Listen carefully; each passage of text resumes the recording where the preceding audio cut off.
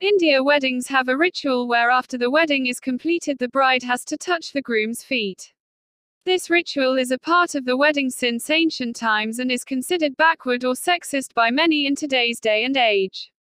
Many believe that why it should be just a woman who touches the groom's feet, why can't the groom do the same?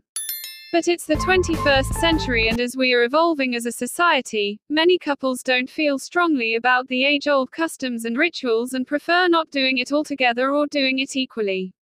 In the latest trend of wedding videos, this one is special because the groom sets a perfect example of how a couple and marriage as a whole should be equal. The video shows a newlywed couple standing facing each other after all the other rituals are completed. The bride bends over to touch her groom's feet as a part of the wedding ritual, but what happens is surprisingly refreshing. As the bride bends over, the groom stops her and in fact bends over as well to touch his bride's feet. This video can be an example of what an equal marriage can look like and how it should be.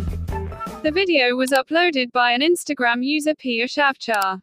The video has been viewed and liked by more than 20 lakh people. People are congratulating the couple, applauding the groom's move in the comments section.